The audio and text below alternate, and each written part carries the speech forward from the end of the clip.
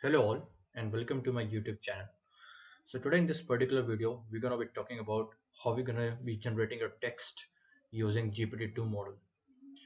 So we can use this text generation to write or to prepare our own articles, blogs, or any kind of information we can generate by using just a single line of text. So we are going to do all the kind of these things over here by using GPT-2. So for moving into the GPT-2 models, we are going to use Hugging Face library, and it has got all of its dependencies stored in their library called transformers. So we are going to just use their transformers library from here, and then we're going to be using GPT model from that side, and then after that we're going to be generating text by using GPT-2. So this would be our whole idea about this video. So let's just do it and let's see how we can just generate text by using a single line of text, and we can generate a blog also by using a single line of text.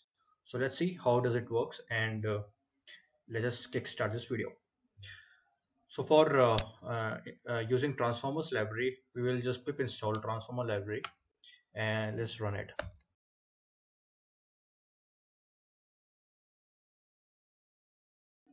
So I have already installed transformer library on my local environment. So this is what it is saying, requirement already satisfied. So now let's move and use transformer libraries and all its dependencies to import GPT-2 model from transformers. So for this, we're going to be using GPT-2 LM head model and GPT-2 tokenizer. So this GPT-2 LM head model means GPT-2 language model head model. So that's all class we need from transformers to import the model from transformers, GPT-2 model from transformers, and we're going to be importing a GPT-2 tokenizers. So to tokenize the words which we're going to be using it over here. So let's just import it from transformers. So let's import the model, GPT-2 model and its tokenizer from transformers library. So we got this imported, and now we're going to be using this GPT-2 tokenizer, and from here we're going to be loading a GPT-2 model by using this method from pre-trained, and we're going to be loading into the tokenizer variable, and then we're going to be taking GPT-2 model, and again we're going to be loading all of its weights and parameters by using this GPT-2 arguments over here, and we're going to be taking all those parameters from the GPT-2 model trained model, and we're going to be storing into this model variable. So let's just run it.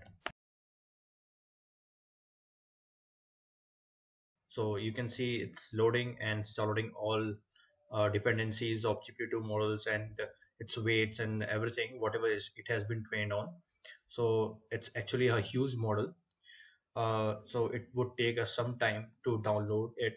And as you can see, it's 548 MB. So it would take time according to the internet, whatever you have.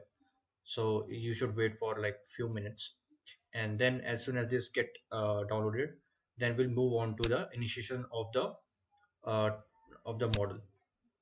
So before initiating our model, so let's just pre-process the data. So what does this pre-processing over here means? So suppose we have this text, and by using this text only or this sentence only, we want to generate a huge number of text that we say it as paragraph or number of paragraphs. So by using just a single line of sentence, we're going to be generating a huge number of paragraphs. So how this can be done?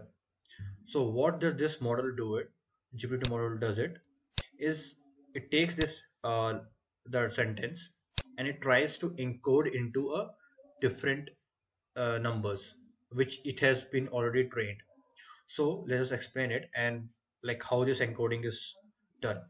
So suppose this sentence consists of different words. What is natural language processing? So encoding means it will just generate a number, a numerical number representing this what.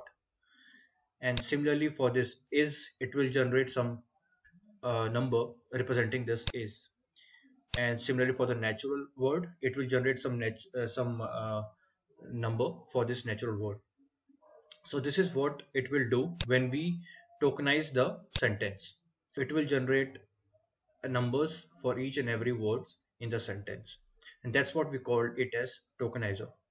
So for initiating the tokenizer and tokenizing this whole sentence, we're going to be using the tokenizer which we just imported above, and we're going to be using its encoded method to encode the whole sentence into the numbers and return the tensors in form of PyTorch. So we are giving the PyTorch over here.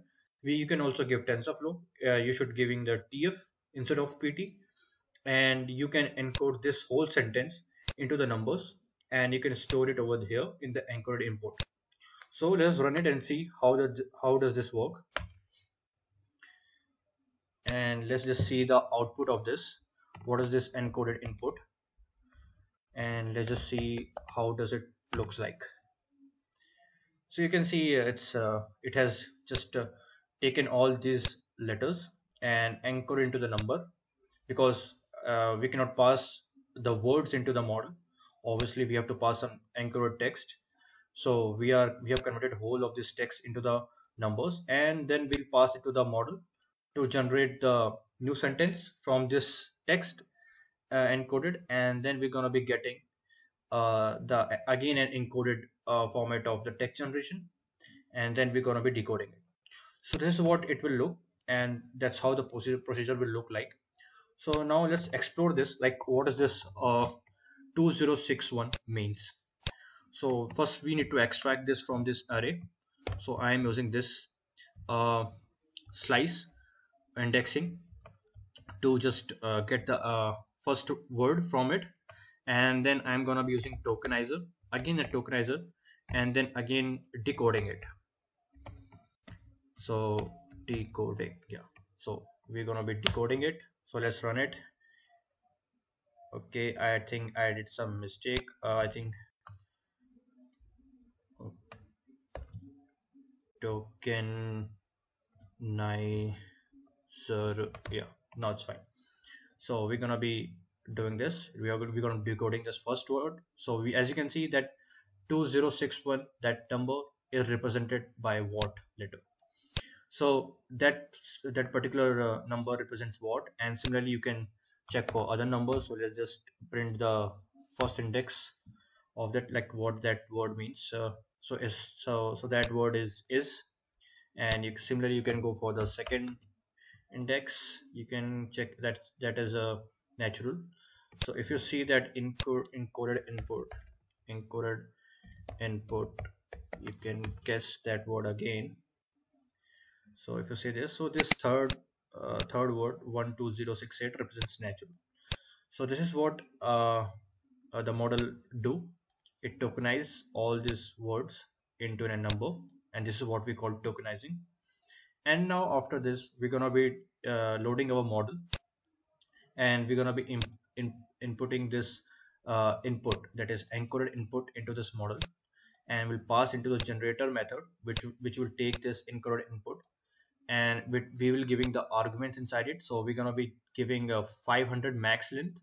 So by using this sentence, it's gonna be generating 500 words by using this sentence, and we're gonna be using beam algorithm to print the next word by using beam method. Similarly, we are taking n-gram size equal to, that means we are taking two words, and we're gonna be predicting by using those two words so that it could predict the next word in a better way. So that is what it means over here, this whole argument. And early stopping, we are saying that we shouldn't train for more epochs as soon as it's find it the best accuracy. So this is what the whole model will do. So it takes encoded input, that is this input, the numbers, and the max length, the number of beams, and n-gram size, and then early stopping. So that's it. We are done with the model generation, and let's run it. Let's see the output, what it does give. So now you can see it's running. It will take time for the text generation because we have given max length of 500. So let's see what it does.